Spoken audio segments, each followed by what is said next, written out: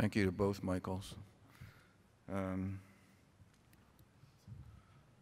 Michael said, I'm going to be talking about the critical view of safety. It seems I've been studying this for a long time.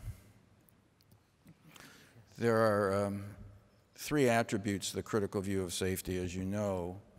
The first is a complete clearance of the hepatocystic triangle, but not necessarily seeing the bile duct, the common hepatic or common bile duct. Two and only two structures going into the gallbladder, and the cystic plate visible for about a third of the distance. The critical view of safety is based on the method of ductal identification that we use in open cholecystectomy, in which we took the identified putatively cystic structures, then took the whole gallbladder off the cystic plate, and there was only two structures going in, and that's secure identification. This is identical, but we don't take the whole gallbladder off because the gallbladder tends to twist and turn and then laparoscopically, and it's harder to clip the structures.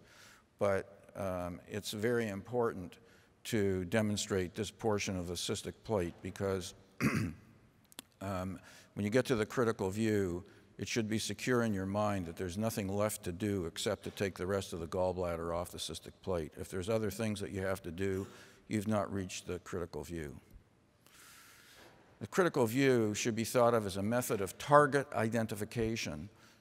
It's not a method of dissection, although it's achieved through dissection. There are good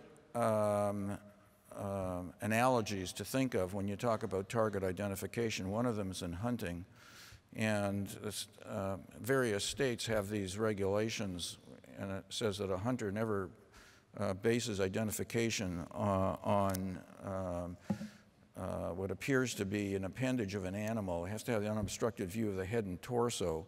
The reason is that Maine wants you to shoot the deer and not shoot the person, because what looks like legs of an animal can be legs of a person, but what looks like the head and torso of an animal does not look like the head and torso of a person. So that's secure target identification. There are other analogies as well, but the critical view of safety is target identification. Now, to this audience, I'm really not going to talk about dissection techniques because you're an audience of minimally invasive surgeons and you know how to do dissection, but I'll talk to you what I think we should emphasize when we're teaching residents about this. First of all, the size of structures. We should teach that the size of structures is highly variable and not dependable as a way of identification. The common bile duct can have a diameter of less than 3 millimeters, and a duct bigger than 5 millimeters is not usually the cystic duct, but it can be if the stone passes through it. Therefore, identifying structures by size alone can be misleading. There are many anomalies in the porta hepatis, and we've already heard of this. In terms of cholecystectomy, the really important anomaly is the aberrant low-lying right bile duct, which may be segmental or sectional, or even be the right hepatic duct. It's this duct here, which we've already seen before this morning. I'm sorry, the mouse does not want to work for me. There it is, right there. So what are the strategies that avoid injuries to aberrant ducts when you're dissecting for the critical view? And that is, don't have a perceived notion of where structures lie. In fact, this is true for any operation. In fact, have the mindset that aberrant ducts may lie in the area of dissection. And since they're very small, it's important to divide small pieces of tissue at a time when operating in the hepatocystic triangle. I teach my residents not to divide anything bigger at one time than the smallest thing that they don't want to cut. So divide small pieces of tissue at a time. If you divide big pieces of tissue and there's an aberrant duct in it, the first thing you may find is you're looking at the end of an aberrant duct. Carry the dissection to the critical view of safety before making conclusions what the ducts are. This has already been mentioned several times. Ruvier sulcus, the bile duct, the common bile duct is below Ruvier sulcus, and if you go below this level, the chances are that you could be sorry because that's where the common bile duct lies. To do the dissection of the hepatocystic triangle for the critical view, I think it's important to have the ability to dissect from behind as well as in front. This is well known.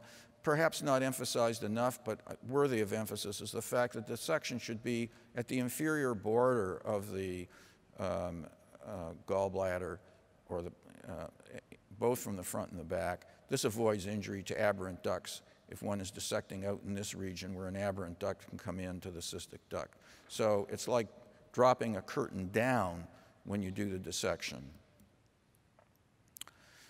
Again, only thin, small pieces of tissue should be divided. There are a number of different techniques of dissection in terms of the use of instruments, L-hooks, pushers, curved dissectors, pulling or pushing with a clamp. You're all familiar with these. I think it's useful, all of these techniques are useful in achieving the critical view of safety. There, I think, will be demonstrations of this in the final product that comes out of safe cholecystectomy. There are, we put demonstration videos of these on YouTube a couple of years ago. To see them, just go on YouTube and look at the culture of safety in cholecystectomy, and there's a bunch of videos there on how to use all of the different instruments to get to the critical view of safety.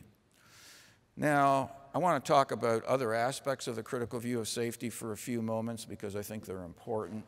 The question is, what is a level of evidence that the critical view of safety is effective in preventing bile duct injury? Is there level 1 evidence? Well, bile duct injuries have a low incidence, that is 3 or 4 or 1,000, but they're common because of the large number of cholecystectomies performed. But it's important to remember this is a very low incidence of a problem. It's only important because we do so many cholecystectomies. It's also important, however, because it's our injury. It's iatrogenic. I'm not suggesting that it's negligence, but it still is something that happens with an operation, so we have to be aware of that. To do a randomized controlled trial, 4,500 patients per arm would be required to detect a difference in bile duct injury rates of 0.1% versus 0.4% with a significance of 0.05. In other words, although there's a fourfold difference in outcome, the actual incidence of the event is so low that a huge number of patients would be required. So what's the evidence that the critical view of safety works? Well, there are papers amounting to 6,000 cases in the literature which you would expect somewhere in laparoscopic cholecystectomy around 25 bile duct injuries without a bile duct injury due to misidentification. Also, although no randomized control trial is possible, based on case series registries, the critical view of safety is effective when used by experts who understand its rationale and who have the technical expertise to do the dissection. But the other evidence that it's effective is that in studies of bile duct injuries from operative notes and videos, critical view of safety has not been implicated in bile duct injuries. I think this may be the best proof, because if you look at the papers by David Off and Branham from Duke, who had videos and showed how bile duct injuries occur, they didn't occur when people were doing the critical view of safety. Also, in our operative notes, which Dr. Pucci just referred to, the operative notes we've received from surgeons, it's not the critical view. Academic Medical Center published essentially the same thing in 650 cases of bile duct injury. There is something which I call a pseudo-critical view. Frequently the term critical view is dictated in operative notes when in fact has not been achieved, as can be appreciated in videos and the details of the operative notes. And that's because a lot of surgeons think that the infundibular technique is the critical view of safety technique. They're confused about what the critical view of safety technique is. You've already seen this slide by Dr. Pucci. You know what the infundibular view technique is and how, under certain circumstances, a surgeon gets fooled because they definitely think that this is the cystic duct. In fact, when you talk to surgeons on the telephone afterwards and you tell them the common hepatic duct was, and they say, I don't understand how the common hepatic duct could possibly have been cut, because what I cut was definitely the cystic duct. It was coming right out of the gallbladder. There's a problem with the critical view of safety technique. It's not usually recorded, so there's no visual evidence that it's been achieved, and it needs to be recorded. And we've shown a way that it can be recorded through what we call doublet photography, 2 pictures, one from the front, one from the back. We've shown that it can be recorded accurately, and we're working on this, and hopefully at some time in the future, this will become part of the operative note, just in the same way that gastroenterologists take pictures when they do ERCPs and gastroscopies. We're working on that. The critical view of safety works because it emulates a proven way of ductal identification, but it also works because it's demanding. The infundibular technique is much easier, but the critical view of safety works because it's demanding, and when you can't get to the critical view of safety, then the surgeon starts to think, well, there's something strange going on here or unusual, and perhaps we have to do something else. So this comes to knowing what to stop. Knowing when to stop is part of the culture of safety in cholecystectomy, and it's related to the critical view of safety.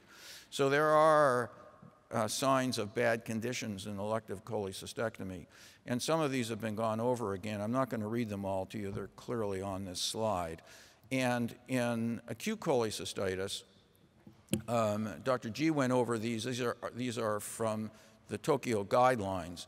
So surgeons trying to get the critical view need to be aware of these danger signs in acute and chronic cholecystitis and what the bailouts are. It's very important to know what the bailout is if you can't get to the critical view of safety. Do a cholangiogram, convert, get help from a colleague. And we'll talk a second about these bailout procedures, but Mike Brunt's going to talk about them in more detail. So I can teach how to do the very difficult cholecystectomy in one word. Don't. Don't do the very difficult cholecystectomy. It's unnecessary and it's dangerous. Avoidance of a biliary injury in a culture of safety of cholecystectomy requires three elements. It requires trying to get to the critical view of safety, plus recognizing danger and knowing when to stop, plus knowing how to bail out. That's what leads to safety. This should not be your preoperative plan. If there's a fire, get the heck out. You should have a much more explicit plan going into an operation when the conditions may be difficult. And it depends upon what the conditions are. At the very worst, the gallbladder can't even be found. Send them to a tertiary care center and let the tertiary care center worry about it. If you're in Missouri, send them to Dr. Brunt. He loves these cases. Sometimes only the dome of the gallbladder can be exposed. Then you would do a cholecystostomy. But very often, you can see the whole side of the gallbladder, but you cannot dissect the hepatocystic triangle. In these cases, one should consider doing a subtotal cholecystectomy. We're going to hear more about this. Our recent paper that came out of the Safe Cholecystectomy group talks about new names for these, because one of the reasons that people don't use these procedures is that they're not really well described, and the terminology for them is confusing. Partial, subtotal, we don't really know what we're talking about, but this paper kind of straightens out the terminology. So there's two main types. I won't go into it because Dr. Brunt's going to talk about it. Thank you very much.